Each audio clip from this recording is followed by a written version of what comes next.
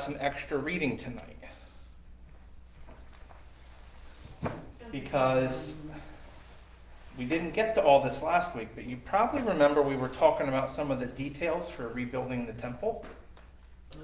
Yeah, we weren't here last week. Oh, you weren't here last week, that's right. No, last week was... Oh, revival, okay. The last time we were together, 2 weeks ago. Yeah. Yeah, I this believe- many cubits and that many cubits, Mhm. and go down the aisle So this is the terrible thing about wearing a mask with facial hair. All your mustache hairs go directly into your mouth. and do. So, all right, looks like we are online. We've got some announcements. One is a new announcement. Donna Bellinger gave us some info. The St. Ambrose Church is having a Christmas bazaar and soup sale this Saturday from 8 a.m. to 2 p.m. They are selling soup by the quart. They are selling baked goods, and you can get a takeout platter that has egg rolls, pot stickers, and fried rice. They are also going to have handmade knitted items and handmade Christmas crafts, along with Christmas gift baskets. So if you are interested in any of those kind of items, head over to St. Ambrose Church on November 12th. That's this Saturday from 8 a.m. to 2 p.m. And I posted this on Facebook as well. So Cody's on here with us. Hi, Cody. Now, a couple other announcements. Should I go in chronological order? I guess I should go in chronological order, right? This coming week, we are having our prayer crawl. So on Monday the 14th and Tuesday the 15th, we will not be having our regular men's and women's studies. On Tuesday the 15th, we're going to gather here at 7 p.m. and drive around and pray at homes. If you have a home you'd like to add to our list, you can let me know, but the better thing is to let Diane know. And we'll drive around and pray. That's next, wait a minute, excuse me, was that next week, Craig? Yes. Okay. Yes, sir. Yeah, no men's group this coming. So no men's group on Monday, but we'll all be here on Tuesday at 7, and then we're going to drive around. Remember when you rode around with us? And we? Yeah. Yep. So before we did it for one whole month straight, but instead of doing it 1 month a year, we decided we're going to do it like about once a month. So, sorry, I'm getting a little warm here. We don't match anymore. Yeah. I won't take it off for a minute. I'm trying to remember. I think it was Sweetsboro Baptist. I think that's who it is. The same day we have our food pantry, they're actually doing a turkey giveaway. Okay. So. Well, if you can find it, can you Yeah. text me the info? Yeah, because if someone who came in to get blood work done, and she mentioned something, and we got talking about churches, and she said on the 19th her church is doing a turkey giveaway. I was like, that's the same day we have our food pantry this month, so. We had the Saturday before Thanksgiving is a Yeah. popular day. Yeah, she said that since they're only doing turkeys, she might send some people over this way since we have the rest of the meal. So Okay. there's that, and I'm pretty sure she said it was Sweetsboro Baptist. I'll double check on that. But they're also doing registrations for them because they want to know if they have enough. I just told them I passed that on to you, so I'll get some more specifics for you. Thank you. We've got Diane, and we've got Jill and Annika. So we got Cody, Diane, Jill, and Annika all online with us. Okay, so let's keep going through our announcements. Saturday the 19th, so not this coming Saturday, but the next Saturday, that is the Pennsville Community Food Pantry's Pantry Day here at our church. We had an amazing donation come in today. The Sunday Breakfast Mission sent us 50 turkeys. So amen to that. And there's some big ones in there too. I think Vicki and the Isaacs can attest to the size of the turkeys. And Edgar. Yeah, and Edgar. So thank you to Edgar and Vicki and the Isaacs for all your work getting that unloaded. So if you would like to donate food for, if you already bought a turkey, great, because we can use a few more. But the other kinds of fixins would also be good things to donate if anybody wanted to donate.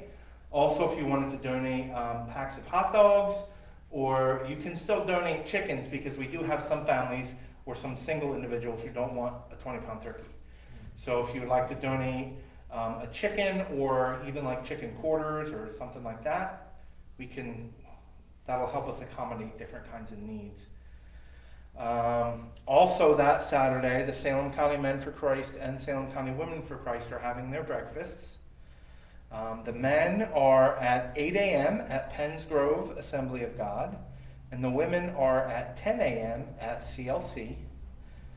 All right, so that covers that. Excuse me, Carol's speaking.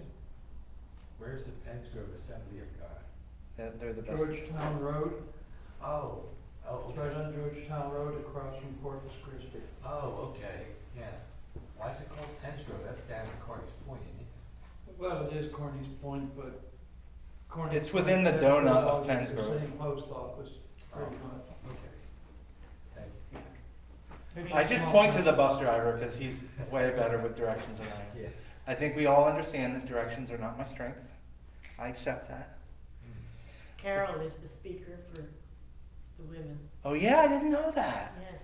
Wonderful, wonderful. She's a great prayer. I love it when she prays.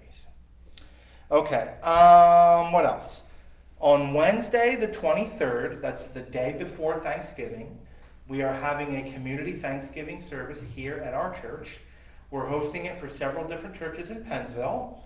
Pastor Zach from Trinity is going to be delivering the message, and Pastor Mason might be playing the piano a little bit. We're trying to work that out.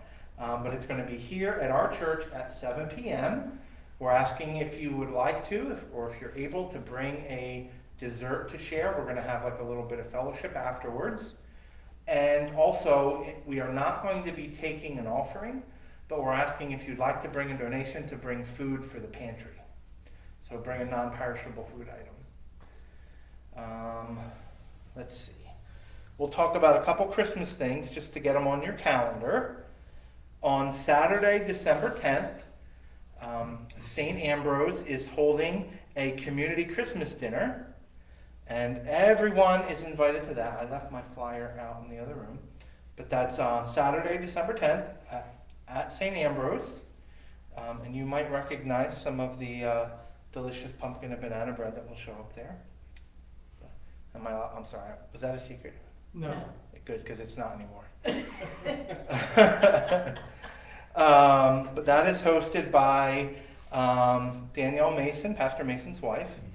So we're very excited about that. So it's a free dinner. Free dinner. Everybody welcome. Go to St. Ambrose, eat food. Just bring an appetite, that's all you gotta Yep, do. bring an appetite, that's it. Yeah, they're just inviting anybody in the community who'd like to come out and have a meal to come and have a meal. So, yeah. I've never been there before. Well, it's a good excuse, right? I hear she's a very good cook. Oh, Jane's on with us. Hello, Jane. So that's going to be on the 10th. And then the next Saturday after that, December 17th, that is our food pantry. And also that afternoon, we're going Christmas caroling. So Saturday, December 17th, we'll have pantry from 8 to 11:30. And then at 2, we're going to head out to carol. We don't have an end time on that. It really is going to depend on weather. If the weather's really nice, like it's been this week, we'll go longer. If the weather's really cold and rainy and terrible and we're dropping like flies, we won't go as long. So, I mean, honestly, we'll go as long as we can. We've gone after dark before, but we've had other years where it was like sleeting, and you just really can't do a whole lot of caroling when you're covered in ice. Yes? Do you have words for the song? We will. We will have songbooks. We generally pick about a dozen Christmas carols, and we give out songbooks, and we try to rotate. We usually do about 2 or 3 songs at each house, and then we're also going to pray. Does anybody have a top hat by any chance? I do not have a top hat, but I don't know. Be kind of old fashioned, you know. Jane, Diane, you guys have a top hat? I don't know. I don't have a top hat. But if we find one, I would love to see you sing Christmas carols in a top hat. Right? Okay, yeah, it's First Baptist Church in Swedesboro, 11 to 1 p.m. on November 19th. Sorry, give me 1 second. So Okay. Swedesboro. Yep, Swedesboro First Baptist Church. Okay. The 19th between 11 and 1.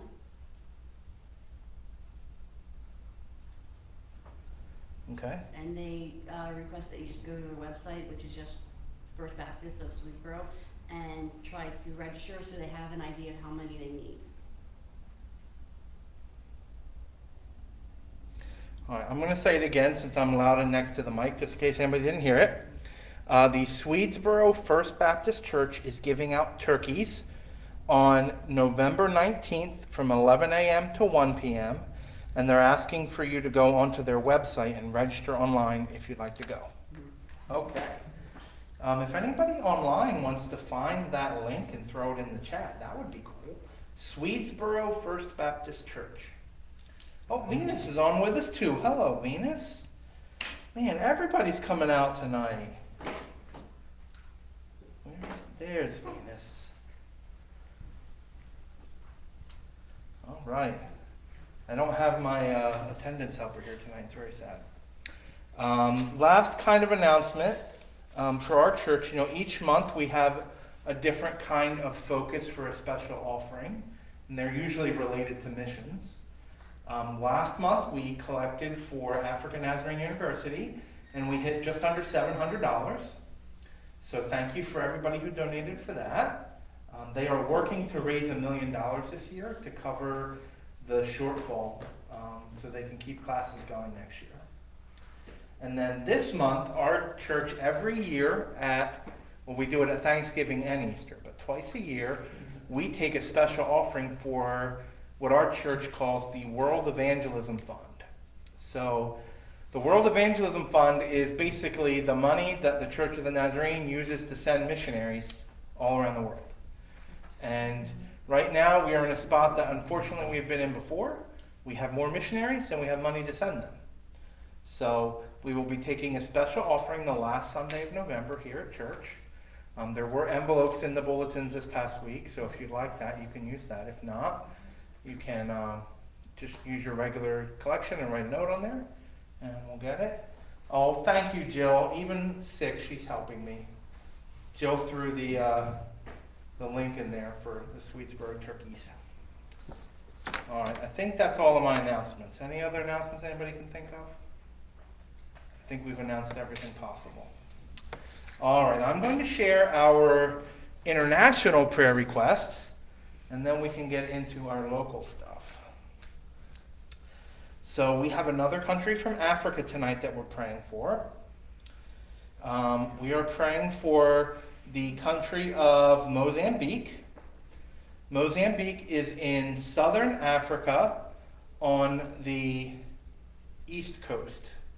Sorry, I got a picture in my head. They're in the southern part of Africa on the east coast. They're right across from Madagascar. So the island of Madagascar? They're the edge of Africa that's right there by Madagascar. So, Mozambique is a southern African nation whose long Indian Ocean coastline is dotted with popular beaches like Tofo, as well as offshore marine parks. It has a population of approximately 3.2 million people, and the official language is Portuguese. The Church of the Nazarene began its work in Mozambique in 1922. Reverend Charles and Pearl Jenkins were the first Nazarene missionaries to be commissioned to Mozambique. Their task was to organize, supervise, expand, and develop the mission work in Mozambique. Reverend Jenkins was a visionary leader who invested time in training and equipping Mozambicans. I don't know if I'm saying that right. Mozambicans. I don't know how to say that word. I apologize. People from Mozambique. People from Mozambique. There we go. The fruits of this ministry are evident as Mozambique is the country with the largest Nazarene membership in the Africa region and recently celebrated its 100th anniversary. So that's a good way to remember the church in Mozambique is the same age as our church. Amen. So they have 965 fully organized churches and 997 not yet fully organized churches across 34 districts.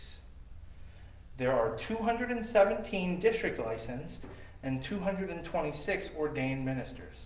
So So let's do our little math again, right? There are just under 2,000 churches if you count organized and not yet fully organized. And only 443 pastors. Oh, boy. So they have almost 4 times as many churches, actually more than 4 times as many churches as they do pastors. So when we donate to places like African Nazarene University, that's why, right? They have a desperate need to train new leaders. There are currently 2 missionaries serving in Mozambique, and there are 4 missionaries from Mozambique that are serving in other world areas. Isn't that always awesome when you have missionaries going both ways? It's a good sign of a healthy church. All right, they have 3 prayer requests and 3 praises. They asked us to pray for the educational training of ministers, as there is a lack of resources and infrastructure, like we just kind of talked about. Please pray for the church as they continue to recover from the loss of members due to COVID. Please pray that more Bible schools will be built to train the next generation of ministers. So if you're keeping track, last month we donated to African Nazarene University. Do you remember what we collected for before that? Rhymes with alabaster. Alabaster. Alabaster! Good answer. To build buildings, to build schools, right? Yeah. So this has been why this desperate need is why we are making donations in these areas. They have some praises they like to share. They praise God for 100 years of faithfulness to the Church of the Nazarene in Mozambique. They praise God for new churches and ministry training centers that are being built. And they praise God for the next generation of ministers who are faithfully answering the call. And they have a testimony here about their 100-year celebration, their centennial. Over the last few months, local churches in Mozambique have been celebrating the 100th anniversary of the Church of the Nazarene in that country. This all led up to the centennial celebration on the 28th and 29th of October 2022. So this just happened a few weeks ago. Almost 3,000 Nazarenes gathered in Thavain, Mochalane, for the joyful celebration. The first service on the 28th was a wonderful time of thanksgiving and sharing of testimonies. General Superintendent Dr. Philemon Chambo, who is a son of Mozambique, preached a powerful sermon that celebrated God's faithfulness to the church even through difficult seasons that the country has experienced. After this, the retired ministers shared the history of the different phases of the Church of the Nazarene in Mozambique. The night ended with a concert that lasted until 2 a.m. It was an evening of singing, dancing, and giving God all the praise that he is due. The service on the 29th began with songs of praise. Dr. Paulo Sueya, one of the key leaders in the early days of the Church of the Nazarene in Mozambique, said an opening prayer where he proclaimed, "Ebenezer, until here, God has helped us." There were many leaders present, including the Vice Minister of Justice and Religious Affairs, and the Governor of Gaza, and the Mayor of Mandlakazi. Dr. Danny Gomi, Regional Director for Africa, stated, "The words that I would use to describe the church in Mozambique are authenticity, passion, commitment, and sacrifice. The church in Mozambique is relevant. It is a church that is for every person." A church for every person. I can't think of a better way to describe a church. So it's wonderful to celebrate what's happening in Mozambique. So in addition to those, do we have local prayer requests? I have one. There was a fire up the street today on Churchtown Road. Right next to one gate, the church arrived. Yeah. So I guess it was like, 3 o'clock you said? Like it started early? Yeah. So it's been going on most of the day. I don't have any news about injuries. So let's just pray that, you can see the house as a total loss, but let's pray that there were no injuries. Let's pray for our friends over at Trinity. They're having some computer issues. They had an issue with a malicious email that's causing them some trouble. So let's pray for them. What was Continue that? prayer for Toby Mm-hmm. and a very good friend of our family. Actually, it's Janet's brother-in-law's mother passed away.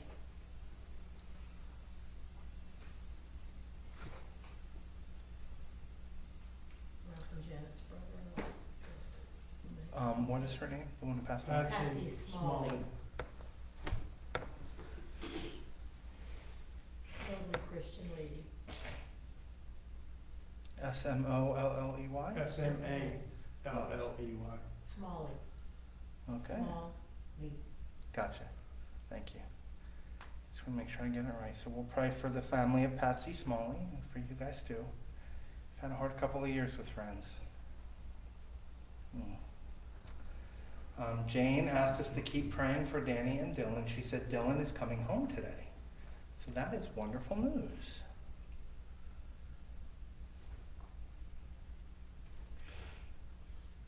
Dylan is their grandson. Danny's their son.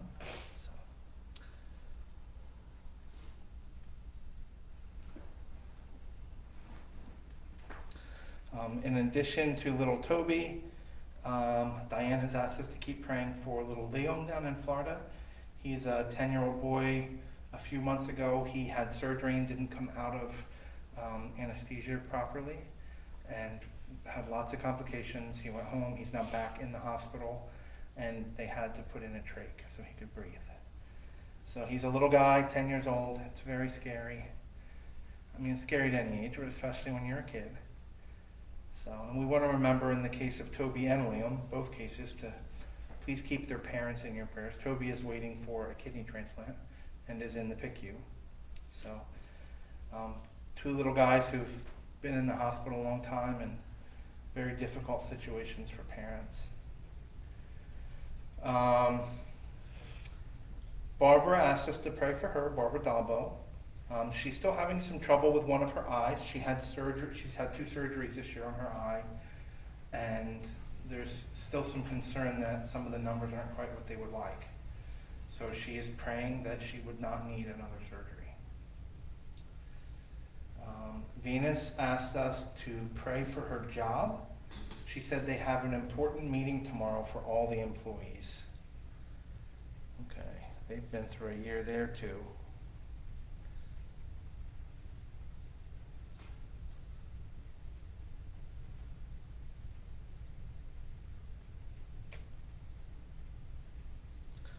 Thank you for sharing, Venus. Let's see, we did Danny and Dylan, we did Barbara, Toby, Liam. We had a praise on Sunday night that I want to share again. Pastor Tom said last week they had 6 kids over on the women and children side who were saved. And they had an 18-year-old boy who was dropped off by a family member. And he also accepted Christ. And he had come in not really knowing anything about God or sin or anything. So I know we talk about the mission a lot, but there aren't a lot of places around here where you can go if you really need help. And we're very grateful that the mission is a place where people can go. And I think a lot of you know that a lot of people from South Jersey get sent over there too, because there just isn't much around here. And it's just amazing that a boy 18 years old, Yeah. in this day and age, never heard anything about Jesus. Yeah. There's a lot of harvesting to do. Yeah. So please keep praying for the mission. They've got a big event coming up. You know, they're giving out their food baskets the Monday and Tuesday before Thanksgiving. And they're expecting somewhere between 1,000 and 1,500 families. Good. So, or no, 1,000, 1,500 people, not families, sorry. So, please pray for them. I mean, they're giving out the food baskets, but then they're also serving 2 hot meals. They have a lunchtime sitting and a dinner time sitting. Or I guess afternoon and evening. It's Thanksgiving dinner, but you know. Yeah. So, they're expecting to cook turkey for well over 1,000 people for those meals. That's a lot of turkey. Yeah. Let alone Pastor Tom said they expect to go through at least 150 turkeys. So, yeah, so pray for the staff. They are going to be busy. Pray for Pastor Joe and for Mark and all of our friends over there trying to keep everything busy.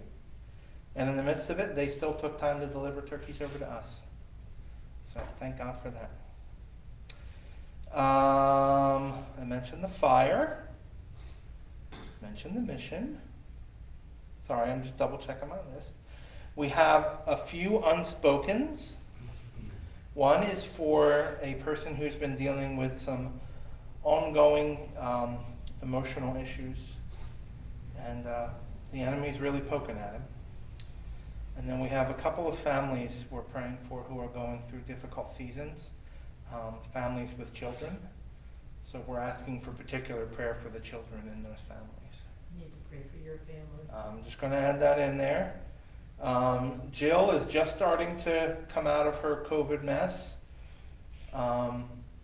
And Annika just tested positive tonight. So Annika doesn't really have much by way of symptoms yet. We're praying that it doesn't get bad. They have tomorrow and Friday off because of teacher convention. So they've got a 4-day weekend anyway. So we're praying that she can we'll fill her with hot tea and keep her in bed. And the dog's going to have to take turns cuddling with the two of them. Don't forget the honey. Yeah.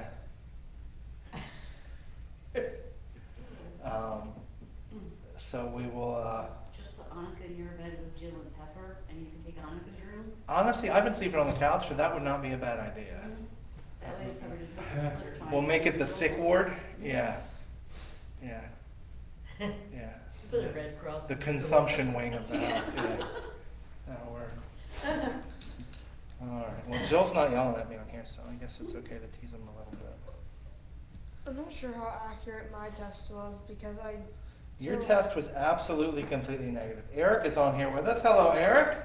Good to see you, brother. That reminds me, we need to keep praying for Eric's neighbor, Wayne. Wayne had been treated for cancer. He had surgery. He had to have a feeding tube, and the feeding tube got infected. So he was in the hospital for that, but he is back home. I had a nice conversation online with Sarah Ragun, Good. and we need to pray for her. She's really wants to come back to church this week, so I'm hoping that she does. You can make it happen. Yeah, tell her she comes on Sunday night. If she comes on Sunday night, she gets dinner, so. I've been She using. hasn't been here since we started. I know. I've been using dinners to bribe everybody.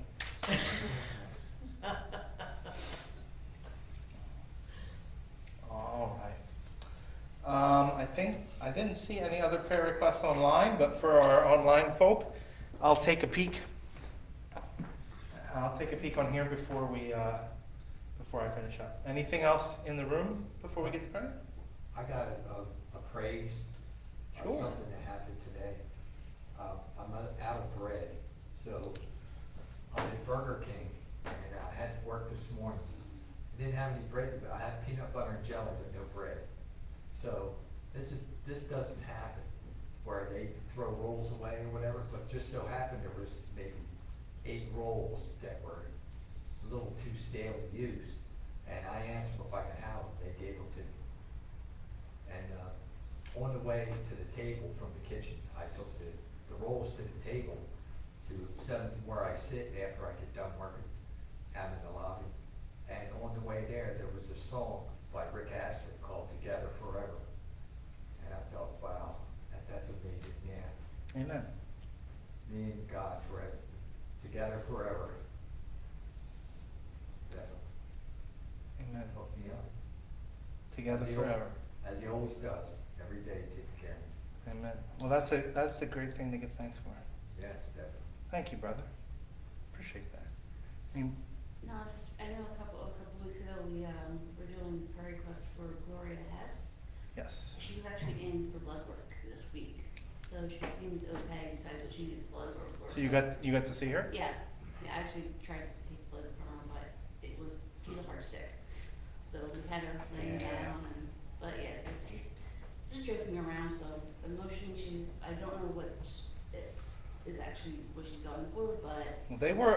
She had a stroke a little while ago, and they were concerned that she was having more mini strokes, but Okay. when when Steve has taken her in, it's usually that her blood sugar is really far off. Okay. But that's causing some of the confusion and other issues, and so. Well, she seemed Travis said she was joking around with me as we were doing it. Amen. We talked about the church from back, when I was a little kid and stuff like that, so. I don't know if anybody's seen her recently or not, just thought I'd mention it just in case. I haven't seen her in a while. Yeah, No, I haven't. thought I'd mention it, because she came in. Yeah, I'm glad you got to I see her. haven't even seen Janet. I don't think I've seen Janet since we visited her house to pray with her. Oh, Not face to face, no. Well, we'll pray for her too. okay. As the Holy Spirit brings people to mind, we'll add them to our prayer list. Which reminds me of another one I forgot. Daryl asked us to pray for his son Ryan. Is that the one you're going to share? All right, you go first and I'll go. I just want to remind everybody that even in spite of all the trials and tribulations that we go through in our lives on a daily basis, we're also blessed by God every single day of our lives. We not only have trials and tribulations, but we have many, many blessings that a lot of people don't even realize that they're being blessed. But I wake up in the morning, my first blessing is that I open my eyes. My second blessing is that I'm breathing God's breath. Yeah. And the blessings just keep going on and on and on all day long. One of my favorite hymns is "Great is Thy Faithfulness," and there's a verse in there that says, "Morning by morning, new mercies I see." Well, I just want to every morning, yeah. I just want to remind everybody that, I understand that there are trials and tribulations in this life, and there always will be. But a lot of people forget that God also showers blessings on us every day. His goodness and mercy pursues us all the days of our lives. We need to be sure and thank Him and count Him for and thank Him for our blessings. Amen. He not only helps, but He blesses. And that's important to remember. I started doing that a few years ago, and you've probably picked up on it when you hear me pray, but I try, unless I'm praying for another person, I try to start every prayer with a thank you. And now it's such a habit that I just automatically do it. When I prayed at the funeral on Saturday, I started with a thank you, Yeah. For me, that has been a big help because it keeps me paying attention to God's blessings. Because they're there, if you look just a tiny bit, they're there. Well, we even have a little thing with our blessing that we say before each meal.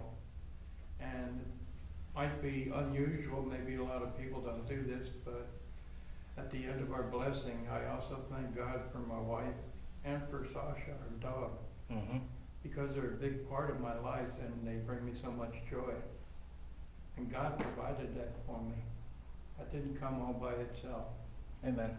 So in addition to the blessing for the food, I also thank the Lord for my wife and my pet, because, as I said, they mean the world to me. She gave us the 5th degree when we got home. Oh yeah.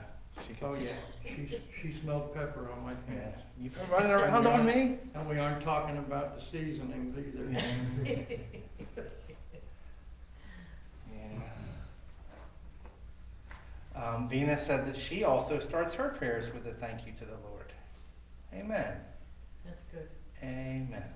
David does it a lot in the Psalms. Well, most of his Psalms of Lament start with a thank you, actually. It's an interesting thing if you look for it. Even when he has Psalms where he's crying out to God, he'll usually mention something in the beginning about his past and the time when God was there for him. Yeah. So, Oh, I'm sorry. it's okay, go ahead. Well, when I was over at my friend's house last week, I was trying to talk him into coming to Bible study. And I told him, I asked him if he prayed. He said no. I said, well, she'd always pray. And I told him, thank God for everything. Always give thanks for, your meals, Yeah.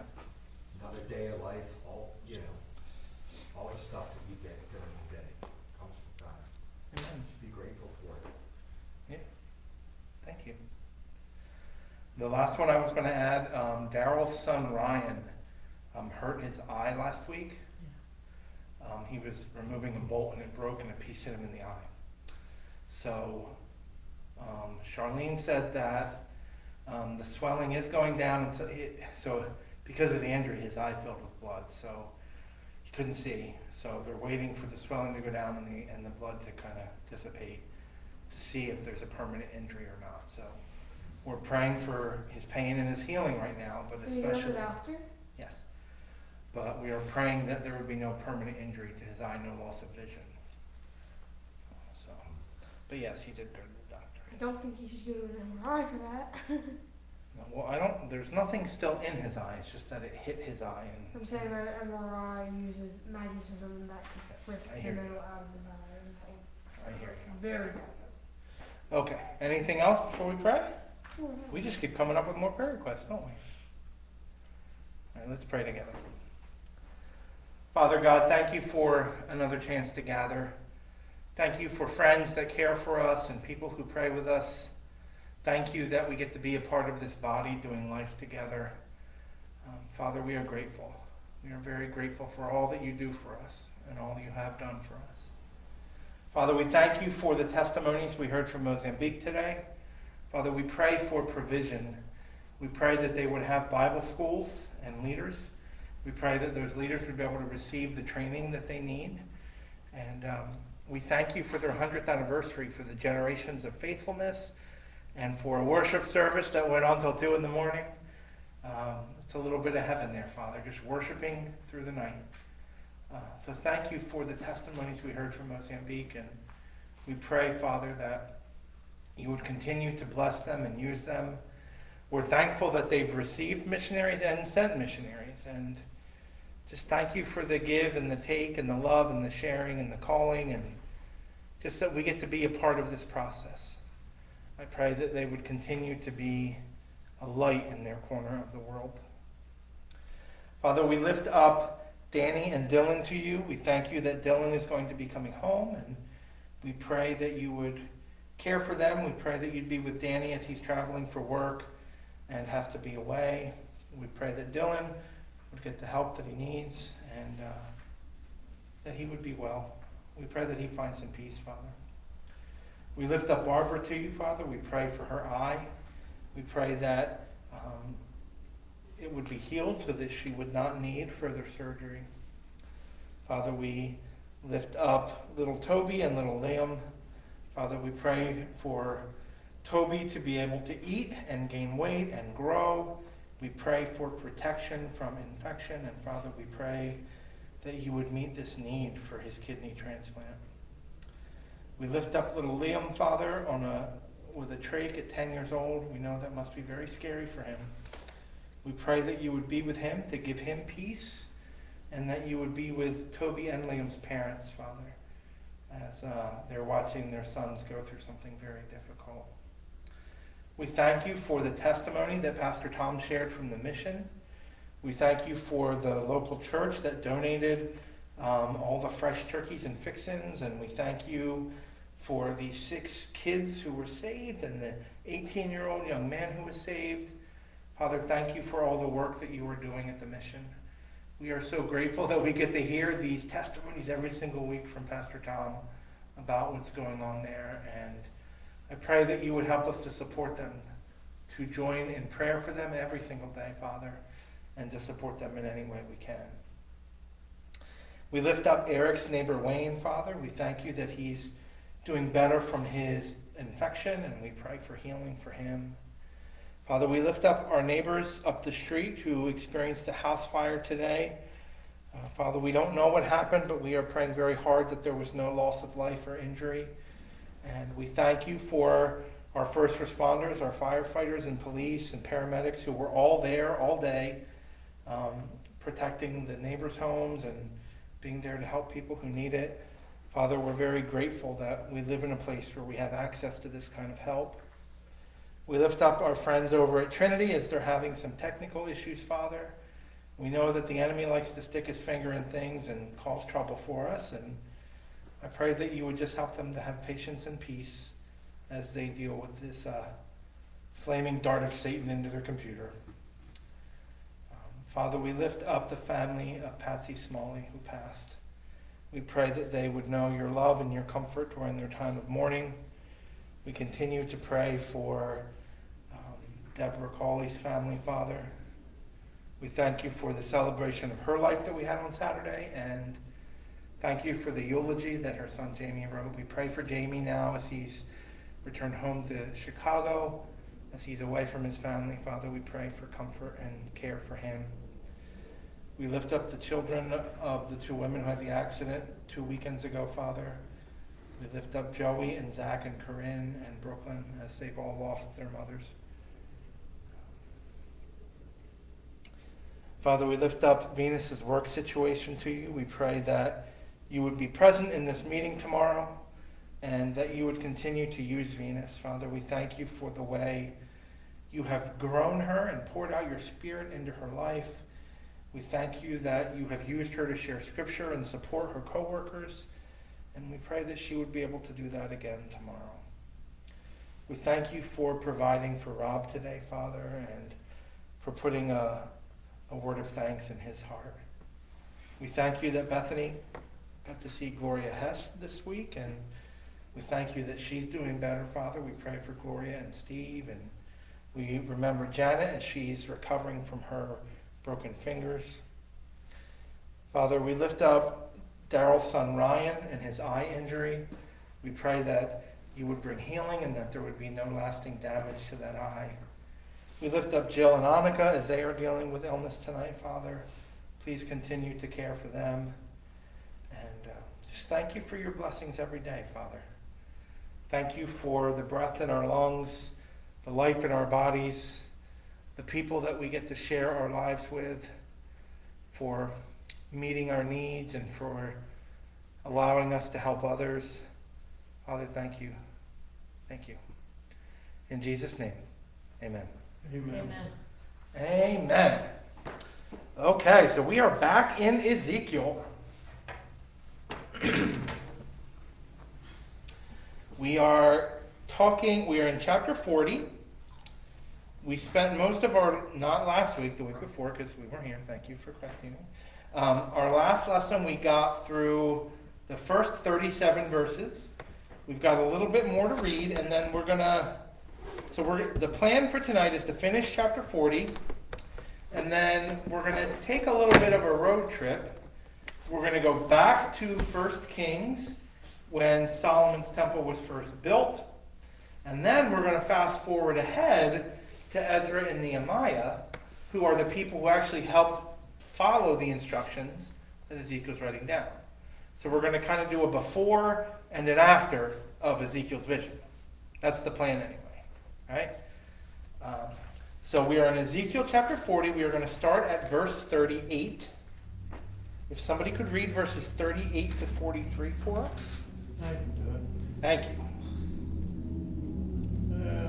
A door led from the entry room of one of the inner gateways into a side room, where the meat for sacrifices was washed. On each side of this entry room were 2 tables, where the sacrificial animals were slaughtered for the burnt offerings, sin offerings, and guilt offerings. Outside the entry room on each side of the stairs going up to the north entrance were 2 more tables. So there were 8 tables in all, 4 inside and 4 outside, where the sacrifices were cut up and prepared. There were also 4 tables of finished stone for preparation of the burnt offerings, each 31.5 inches square and 21 inches high. On these tables were placed the butchering knives and other implements for slaughtering the sacrificial animals. There were hooks, each 3 inches long, fastened all around the foyer walls. The sacrificial meat was laid on the tables. Thank you. Anything jump out at you there? I didn't know they did all of that before they sacrificed the animal. Yeah, so the animals would come in alive, and they would be slaughtered and then butchered. And then depending on what kind of sacrifice it was, Sometimes the whole sacrifice was burned, and the idea is that the smoke would be pleasing to God. Sometimes some of that meat was burned and some was given to the priests as their portion to eat. Sometimes an animal would be sacrificed and part or even the whole animal would be given back to the person who offered it, and the family would eat it. So for instance, the Passover lamb, that's what happens with the Passover lamb.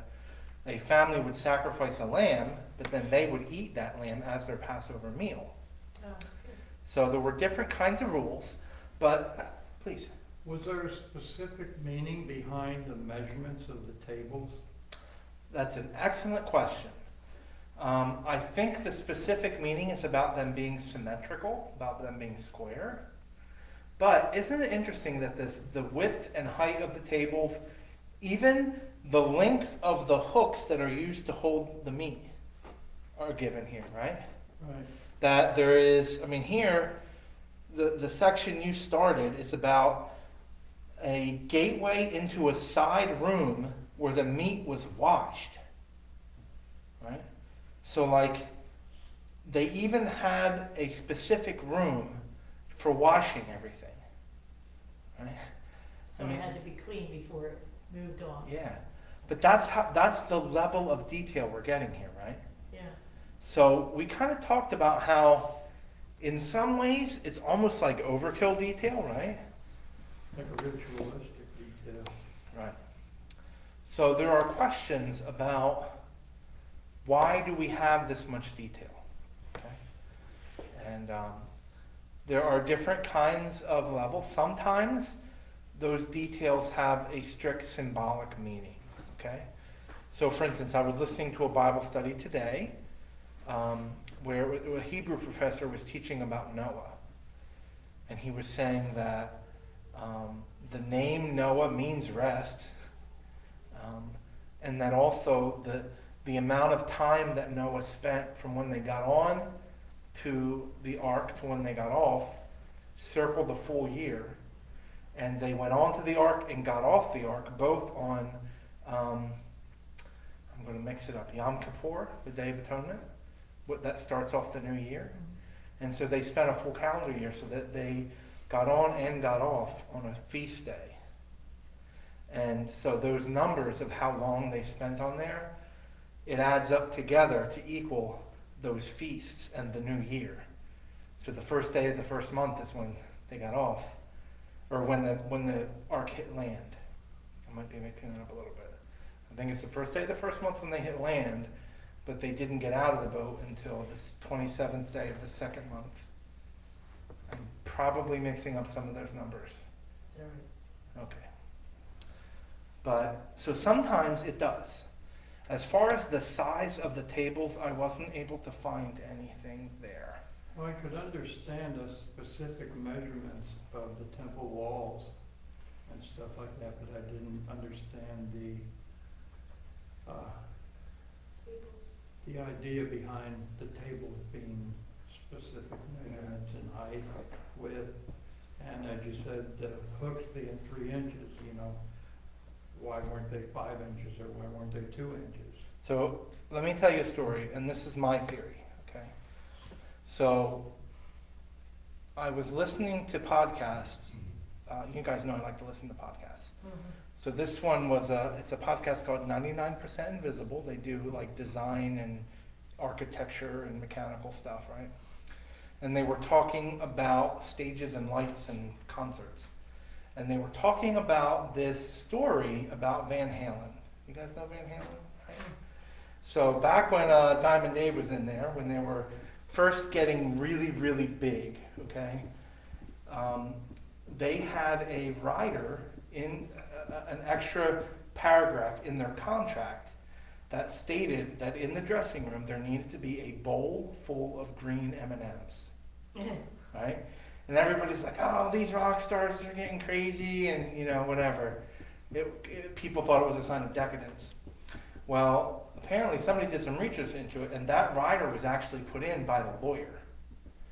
So he knew that if they walked into the dressing room and they saw the bowl full of green M&Ms, that somebody had read the whole contract. He also knew that if they walked in and there wasn't a bowl of green M&Ms, they weren't paying attention. Right? Because in that rider it said that they would cancel the contract if the M&Ms weren't there.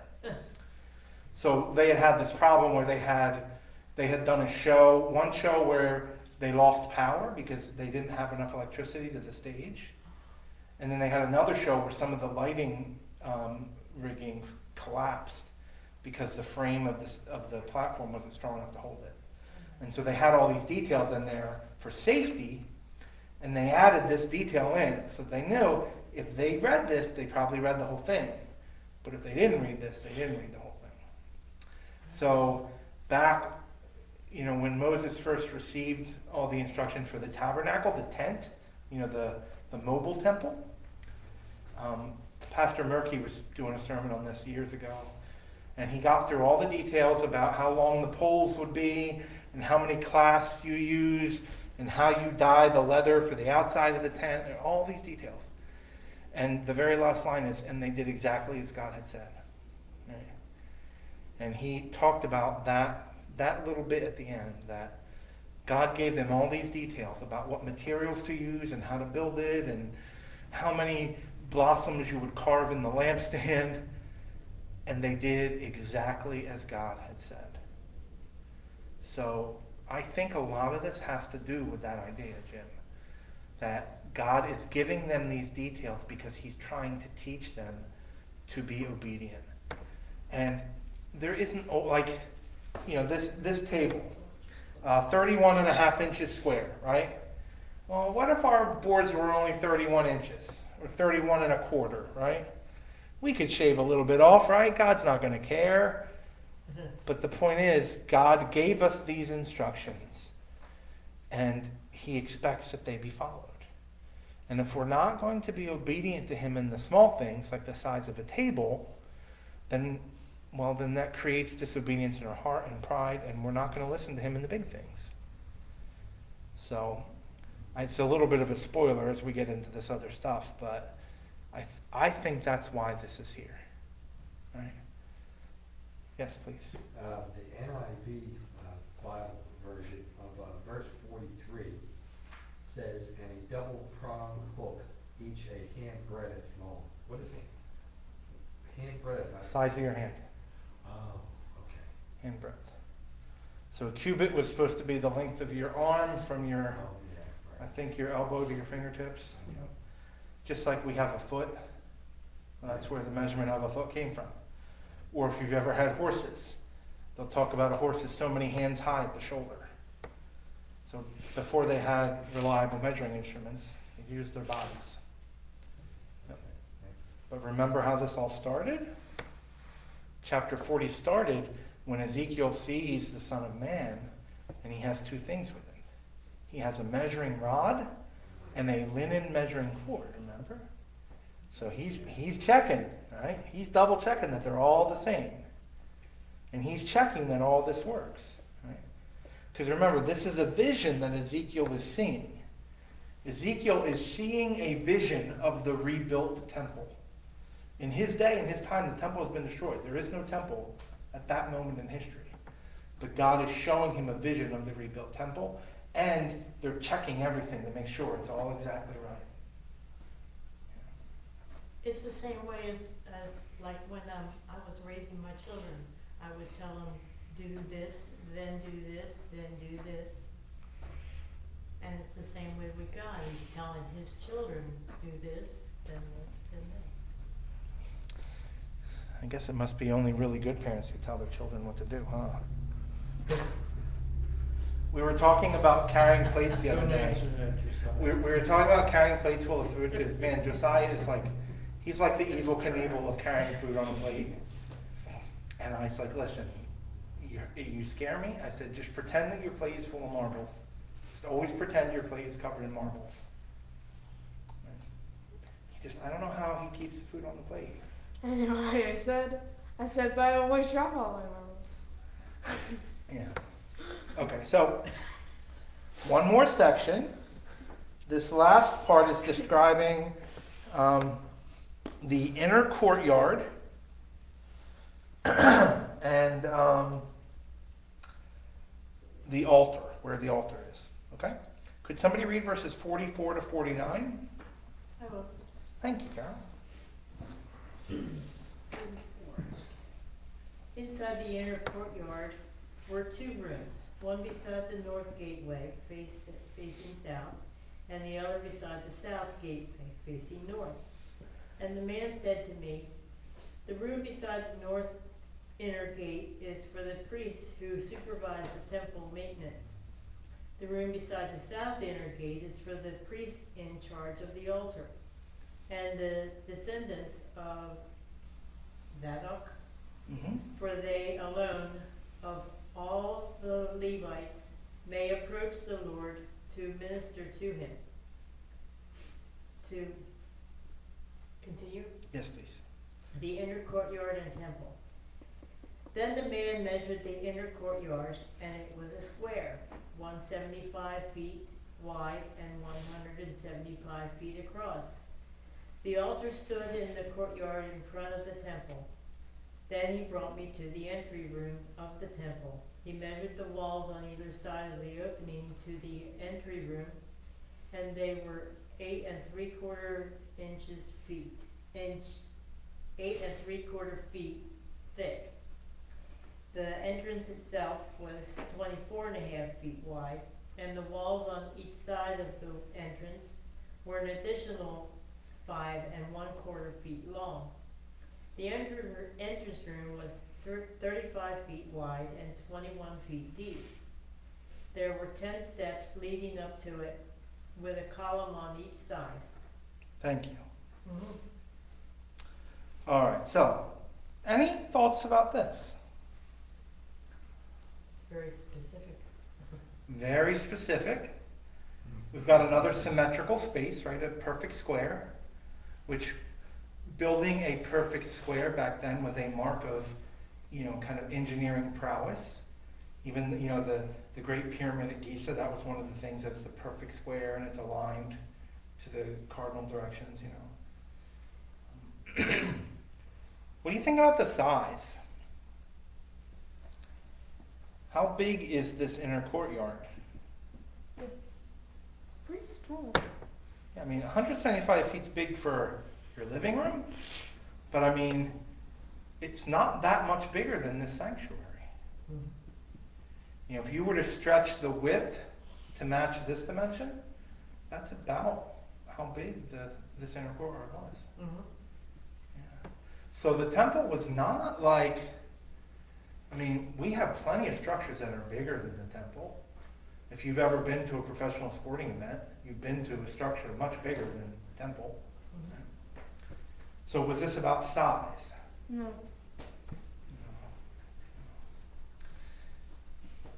There are some things that are different. So here's where we're going to get into some compare and contrast, okay? So we're going to start by going back to 1 Kings chapter 6, okay? 1 Kings chapter 6. So after the Samuels, but before the Chronicles. Now, 1 Kings chapter 6 is kind of, it's a description of the temple, right?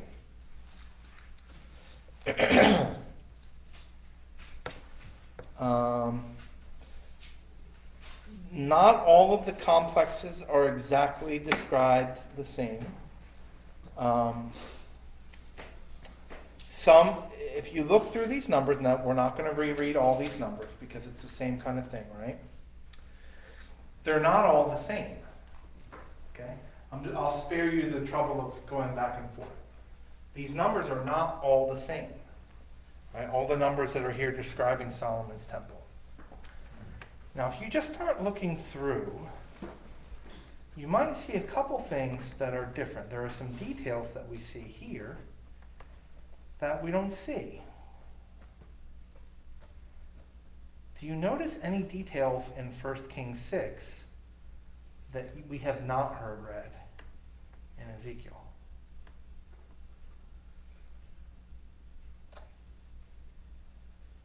It specifies the material. Yes, I'm glad you caught that, bud. Good job. What did he say? He said it specifies the materials. Oh, okay. Yeah. When in this description, there's a lot of stress put on what it's made out of. Which kinds of wood, which kinds of precious metals, right? This is going to be bronze, and this is going to be silver, and this is going to be gold, and this is going to be cedar, and this is going to be acacia wood, right? They're really specific about what materials each thing is made out of. Yeah, If the you one were I gonna- just read just gave measurements. Exactly. So, why do you think Solomon's description would focus so much on the materials, but Ezekiel's vision, he's only focusing on the measurements? Solomon had all of those materials. Big one, yeah. King David collected for years and years.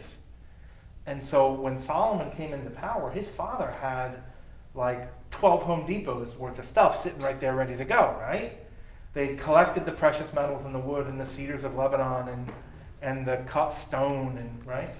So David had spent years and years and years collecting the materials. So they had a lot of good materials. Now, a little bit of a spoiler, but when Ezra and Nehemiah go to rebuild the temple, they're not in exactly the same situation. I mean, they do have a little bit of a bank account to deal with, but they don't have like what Solomon had, not that wealth. Yeah. I got a question. I always think when you hear stairs and steps, I always think stairs are made out of wood and steps are made out of either stone or concrete. Am I wrong? I don't know. They say stairs, NIV says stairs. And so I'm thinking, where they build out of wood, because it doesn't specify. I'm pretty sure these would have been built out of stone. These would have been stone steps. Yeah. I don't know if they're quite that technical in their description. Are they the same? Are stairs the same? I don't know. I never thought about it. It also says in verse number 7, says the stones used in the construction of the temple were finished at the quarry, so there was no sound of hammer, axe, or any other iron tool at the building site. Yeah, isn't that an interesting detail? When they built Solomon's temple, they didn't use hammers at the site so that it would be quiet where they were building the temple. They carved the stone far away. That would be like every time you had to use your circular saw to cut a piece of wood, you had to go to the neighbor's house to not disturb anybody. It would add a lot of work, right? Now we know for a fact that that's not how the new temple was rebuilt. They worked on site. They worked with a sword in one hand and a trowel in the other, right? Yeah.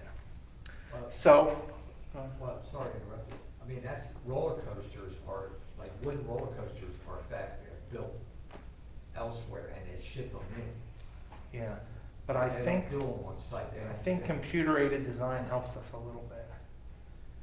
Can you imagine trying to carve stones to fit together? I don't know if you've ever seen a stonemason actually use stone to build with, but they'll usually have a rock hammer or a chisel. And when things don't fit quite right, they got to tap and make a couple changes and then get everything just right. They did all that off-site and then moved it all in. They didn't have cranes, they didn't have trucks, they didn't have any of that stuff. Yeah. So you can see that when Solomon built that temple, they were flush, right? They had tons of labor, they had tons of materials, and there was a lot of focus on how, I think you could use the word extravagant the temple was, right? Actually, there's actually another good example of this in history. So, it's not like, this is like the Solomon situation where they had a ton of materials. But basically, like when they were building like the Pyramid of Khufu and stuff like that, and they were using the pulley systems, it took them like over 100 years to build it. Yeah. Khufu was dead decades before, more than just decades, almost a century before. That's a good point. These buildings took years to build. That's true. And imagine, and this, like, at that point with almost no materials, this was basically just that, but at a much smaller size. Because, like, we know where they essentially took gigantic slabs of stones out of mountains they couldn't do that. Yeah. So, very, very hard. Took very many years. Yeah. Now, if we want to fast forward, so I want to do our little picture of history, right? So where we're talking about Solomon building the temple, this is hundreds of years before Ezekiel's day. When Ezekiel is speaking, he is a prisoner of war in Babylon. When Babylon conquered Jerusalem, they destroyed that temple. Okay? The temple that Solomon built was almost completely destroyed. The ring of stones that was the foundation, that's the only thing that was left. Okay? Nothing standing above that. Now, some of that foundation is still visible. You're going to get to see it. The western wall, because the ground is a little bit unlevel. Some people have like a walkout basement. So the western wall, you can walk up and touch those stones. The stones that Solomon was talking about having carved far away and brought in, you might get to touch them. I'm a little jealous. But don't take any. Take a picture. Yeah, take a picture. Take a picture. It's a little jealous. Yeah, they'll have little paper head coverings for you, the men and the women.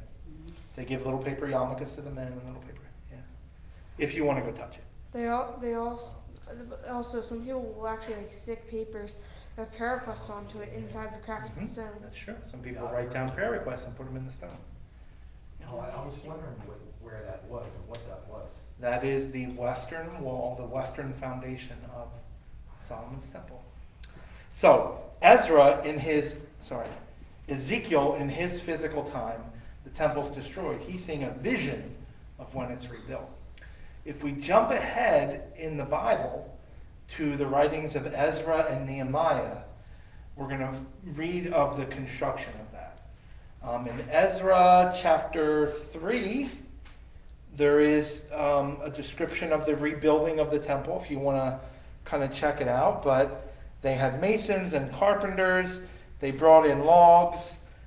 They paid the workers with food and wine and olive oil. A lot of this material was purchased by the king who was currently in charge, Cyrus. Okay? So basically, the king knew Nehemiah, liked Nehemiah, and supported some of the Jewish people who had been serving in the court. This is after Nebuchadnezzar's dead. This is several kings later. And so they basically said, yeah, you can go build it, and we'll sign the check for the materials. Okay?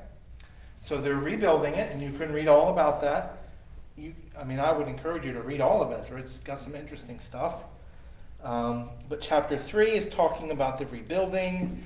Chapter 6 is when Darius, he's the next guy, he approves the building. He has to go back and look in the archives and be like, oh yeah, it was written that King Cyrus said that they should be able to rebuild it. And Darius was like, well, if it was written in the books, I guess we got to do it. So one king approved the starting of the project. People tried to cause trouble. The next king went back and looked and was like, oh yeah, look, the king wrote that we should do this. When did King Darius come on the scene? Before or after who? So you had Nebuchadnezzar. He was the king of Babylon who conquered. Yes. Then his son who came after him, that son is the one who sees the writing on the wall when they take out the ceremonial cups from the temple and he starts drinking out of them at a party and he sees a handwriting on the wall and they call Daniel in to interpret it. Daniel says, you're going to die and your temple's going to be destroyed. So that was Nebuchadnezzar's son. Is that your your bowels are going to fall out one or no? No, that's somebody else. Ah. But, good story.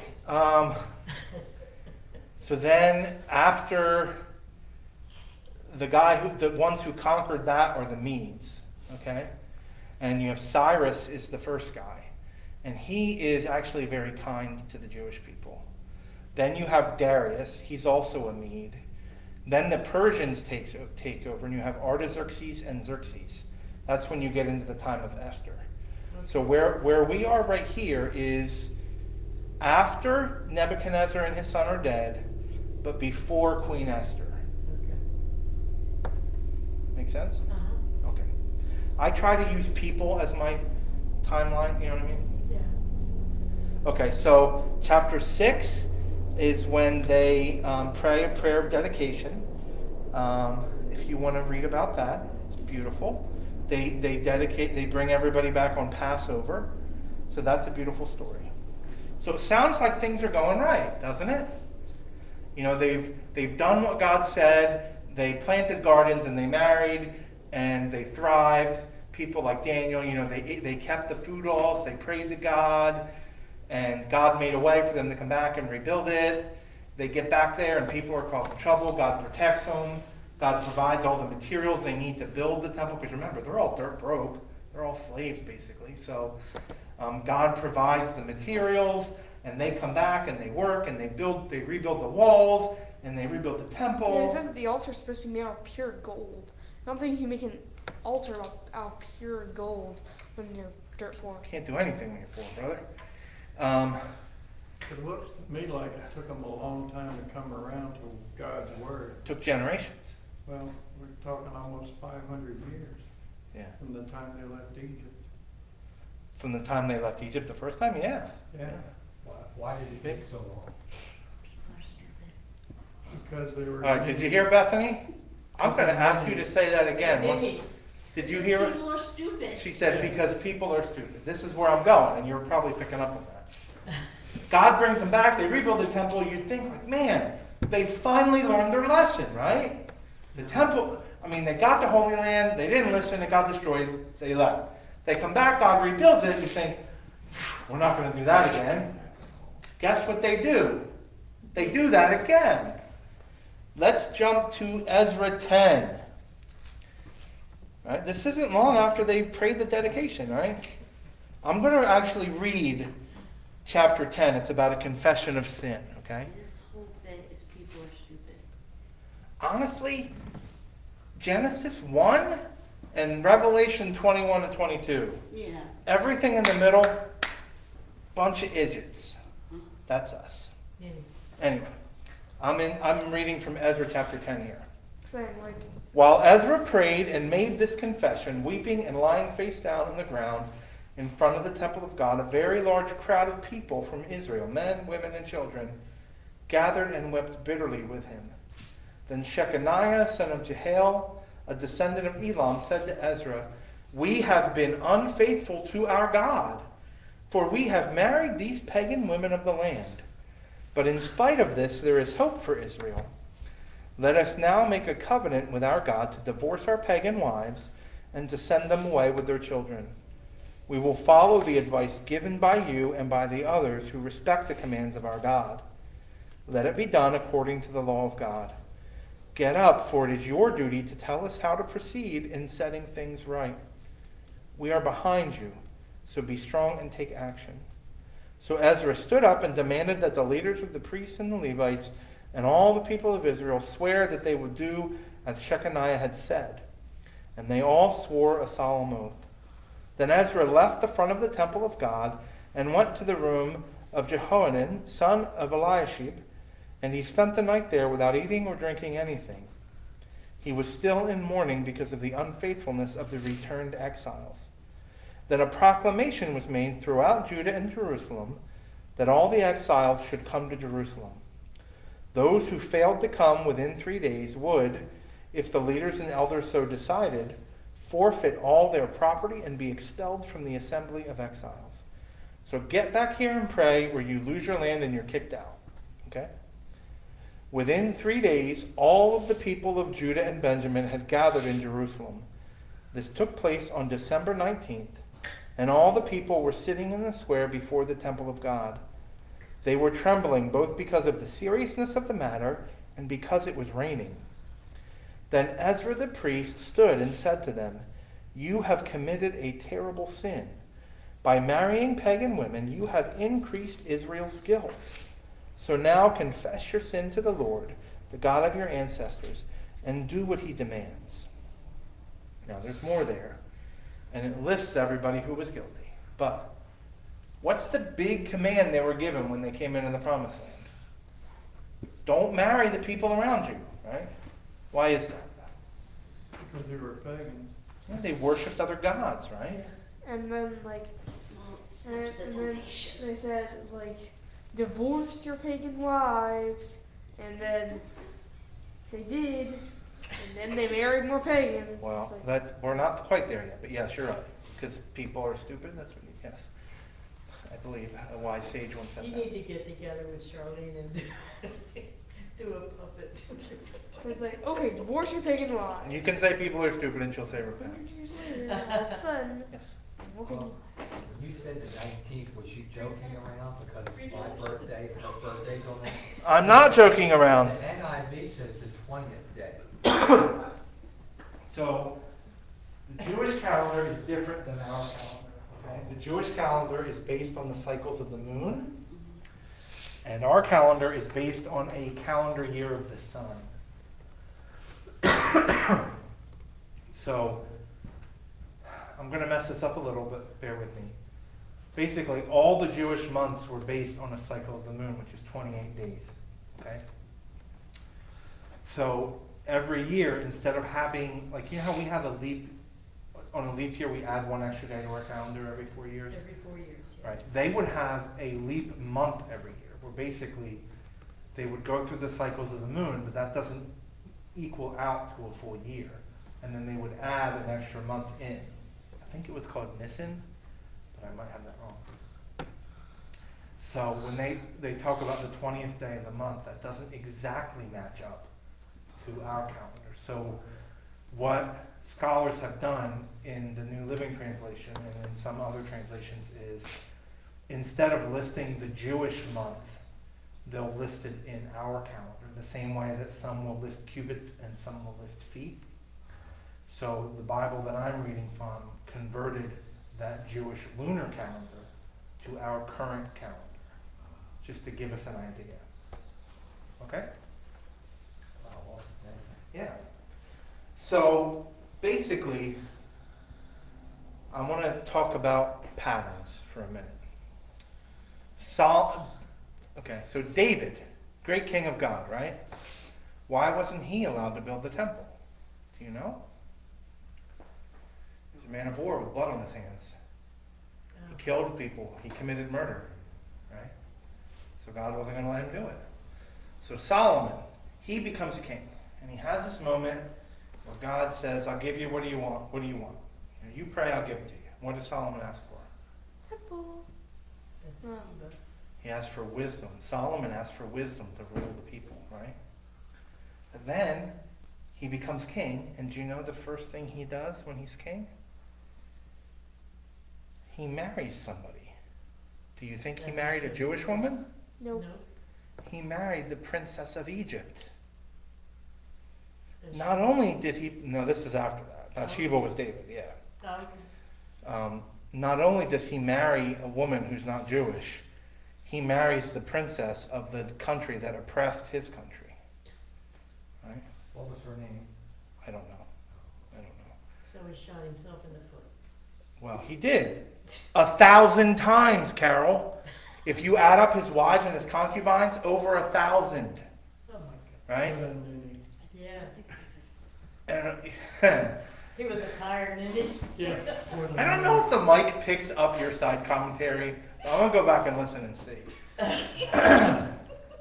But I kind of hope it does. if y'all can hear Bethany, just post it in the comments. He builds the temple. He immediately marries other women. And then do you know what he does once he marries all these other women? He starts worshiping their gods. Right? He's a nincompoop. Now, they've been through all this mess. The northern kingdom conquered by Assyria. The southern kingdom conquered by Babylon. That's after all the civil war. They've had a couple more kings since then. They finally get the chance to come back and rebuild the temple. And what's the first thing they do? That's, Things. Jill says they can't hear you. All right, well, I'll tell you later because it's spicy. They marry other women, right? Who are going to get them to worship other gods. When Ezekiel had the vision of the temple, when God took him in and they dug the hole and he peeked through the wall and saw inside, do you remember what he saw? The elders worshiping other gods. Exactly. He saw the leaders of Jerusalem worshiping other gods in the temple. Right? The paint isn't even dry, and they're doing it again. Right? We don't have time to read it all tonight because we actually are running late right now because Jill's not here to tell me to stop. Can I make a comment But- on the odds thing? Can I make a comment? If it's pertinent to the discussion, yes. It's kind of supposed to be silly, yet also, yeah, it's supposed to be silly. Haha, heaven and hell don't exist. Either go to the afterlife or a weird hippo thing eats your heart. Okay, that's what the Egyptians believed. Yes. Okay, so if you jump to Nehemiah, which I'm not going to read all this, but in Nehemiah chapter 13, Jill just said time's up. In Nehemiah chapter 13, verses 15 to 31, Nehemiah is there helping rebuild the wall, right? He has to go back to the capital for a little bit, and he comes back, and he finds that, well, what's the rule? Nobody here was raised as an Orthodox Jew, right? No. Okay, so let's see what you know. What's the rule about doing business on the Sabbath? You That's a do dumb no village. business. Don't, right? Don't. Well, guess what they were doing? They were leaving the city gates open and letting salespeople come in and do business on the Sabbath. Right? And so Nehemiah comes back in, and they got like a full-blown mini mall going on. Right? And he's like, "What are you doing?" Right? In the temple. Not in the temple, but in the city. But it was on the Sabbath, the day they're supposed to rest and not do business. It's just like a Moses and the people situation. You go away for a month in order to see what will happen, and you come back and the people are doing whatever they want. Well, the part where I'm trying to connect the dots here is, we might read, and chapter 41 has some more architectural details. We'll go through it quickly because we did the heavy lifting tonight of the reasoning behind it. But we've got all these, build the table this big and make the hook this long, and all these details upon details upon details. Because God's telling these people it's important to listen. And they do that. They build the temple, they build the table the right size, and they make the hook the right length, and they put the gate the right width, and the walls the right thickness. But their hearts, do they follow God? So, a little bit ago in Ezekiel, before this temple, God gave a promise to Ezekiel about something he was going to give the people. Do you remember what that promise was? A good shepherd. Right? The best temple in the world doesn't matter if the people don't worship. Right? Showing up in a building doesn't matter if your heart, look all around here, right? This, as nice as our church is, and as much as I love worshiping on a Sunday morning, if we leave this place and don't worship God with our whole life, then what good is it?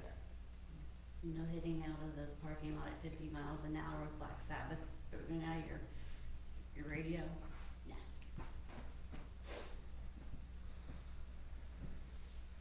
I feel like Crazy Train does have a bit of a prophetic note.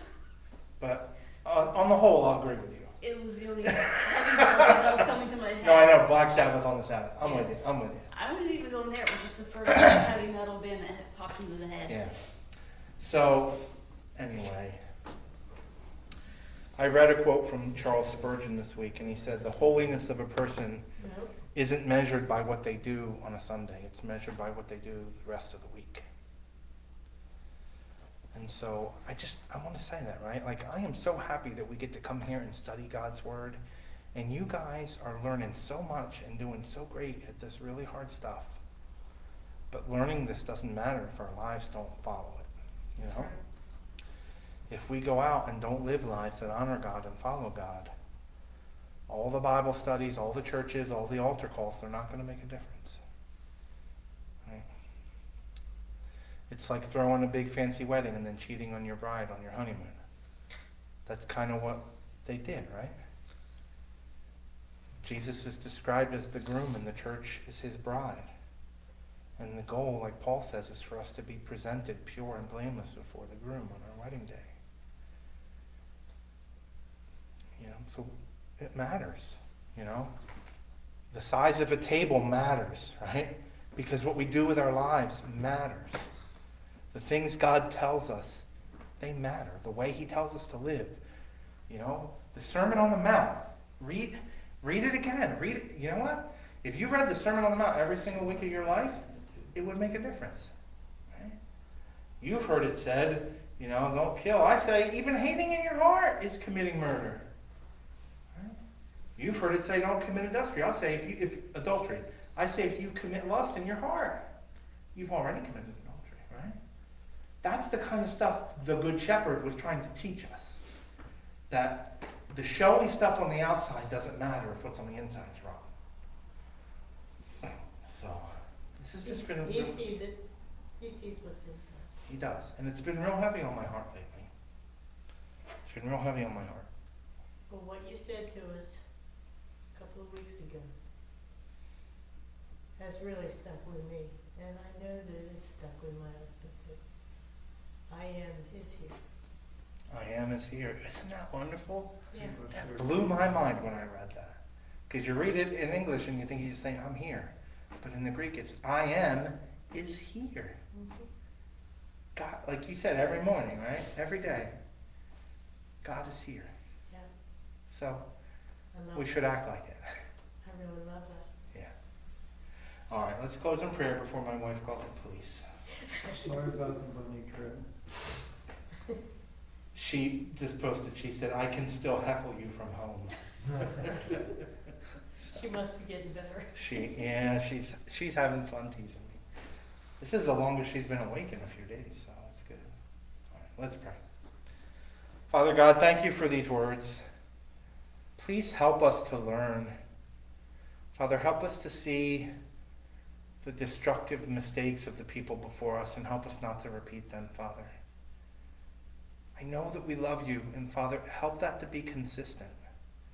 I pray that you would sanctify our hearts and our minds, that you would make us completely yours, that you would help us to want what you want, to take joy in serving you, and to find our purpose in loving each other. Father, help us to be what we were meant to be. Help us not to accept cheap substitutes for death and destruction, Father.